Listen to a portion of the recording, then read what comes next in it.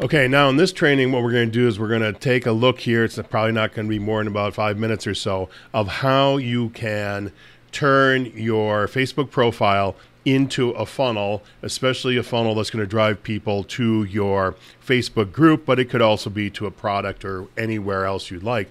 Now, the guy who made this famous is a guy by the name of Blake Newbar, and it's a really simple process. He actually sold this as a product for a while. He may still be selling it as a product, I don't know. But it's pretty simple. You make yourself a nice header image here, and I forget exactly how big this needs to be. You can Google it, of course, find it there. Most people make it in Canva, or you can make it in Photoshop, whatever you want to build it in. And it's just so a nice image here. Now, the one thing you got to be careful of is you want to make sure you leave this center part blank, because what it's going to do is it's going to take your image on mobile and stick it right here in the middle. So you want to be about halfway up with whatever you have here, and that way it comes in and you'll still be centered on the page. And again, once you build it out, make sure you test it on mobile, make sure it's still legible and people can see what it is. But then what you do is, and I'll just click on this here, is and most people don't know this, of course, is that you can put a hyperlink on this image. And so you can put any kind of text in here and then a hyperlink. And then this one here would go to Blake's group. Let me just click on that and we'll go to his group. So here is Blake's Freedom Fighter group, and you come in and you can, of course, join. I'm already a member of his group, and there you go. And so then let's see what else he has in here. Let's kill this. And then over here on your left-hand side, you can, of course, put in as many links as you would like. I probably have too many on mine. But then again, you can put an image right here. And up here it says link on mobile, link on desktop. So I would guess as this shows up on mobile, the link for this would be above here, but it doesn't, I guess. Okay, so his groups, that's all he's pointing to here is the exact same link that he had up here at the top. And so again, you click on that image, and it's the same content and the same link right there. So again, he's the master at this. He's got this thing pretty highly optimized. And so now let's take a look at how Kevin Stephen has his setup. Same thing here. You got the Entrepreneur's Playbook. You got an open space in the middle, even though at this, because there's a URL back here which gets hidden behind this, and once his image comes in here in mobile, it's going to cover some of that up. So he should probably move where that link is. And again, here he could have put in some text, but all he did was just put in the URL to his page, and then a little bit about himself, a couple of links, and then let's see if he's got a link in here as well. Here he does not have a link, so he should have one in there. And then let's just take a look at what Mario has. Same thing. Now, if you're going to notice in all of these here, they're going to have some sort of a call to action. Here he's got the URL. Blake, of course, has joined the Facebook group with an arrow pointing to there to get you to click on the call to action.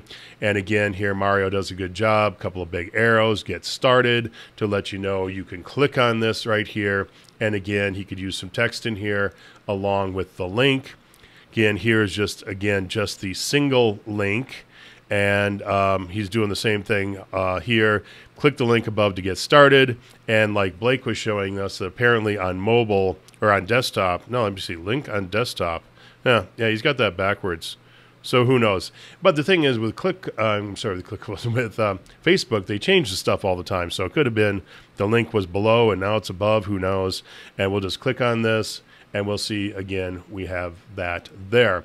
So now let's go into my profile. And of course, I have the weakest looking image of them all. So I need to really work on my image. And again, we click on this. And we have here the funnel launch challenge, some verbiage, and again, a link again. And then down here at the bottom, we'll click on this.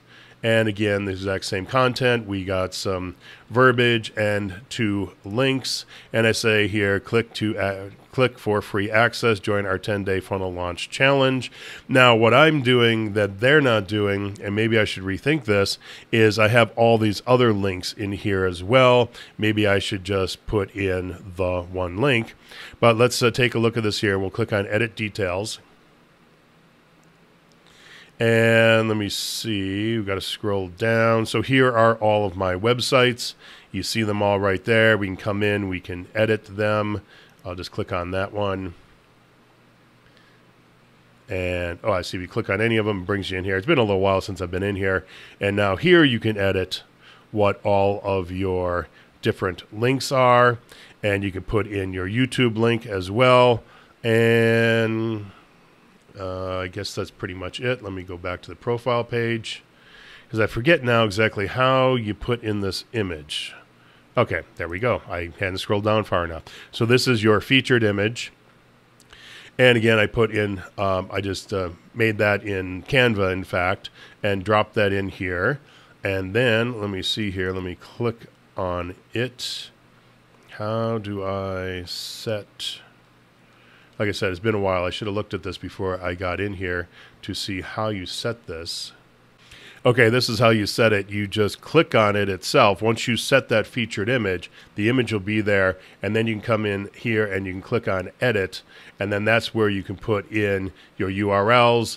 In fact, you don't even need the whole URL. You just need the domain name for it to work, and then other text that you might have.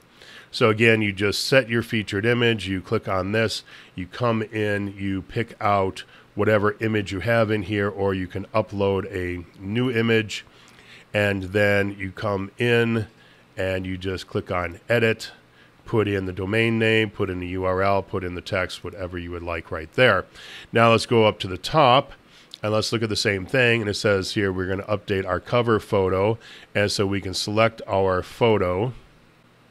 And so you go through all your photos, you figure out which one you want to put in there. Again, just Google what size that needs to be. And then once we're in here, we'll just click on it. Once you set that up, again, same thing. Just going to click on Edit, put in the information you want, and then you are done.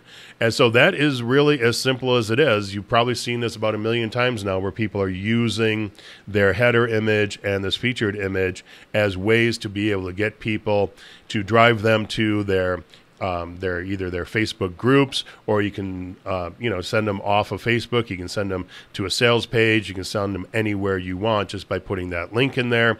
And then, of course, again, under your edit details, you can put however many links you want here as well, so people know to click on it and go check out your other information. And of course, you can also put a little intro right here under edit the bio. You can put in a little intro here, and you can put a link in there as well. So as always, feel free to reach out.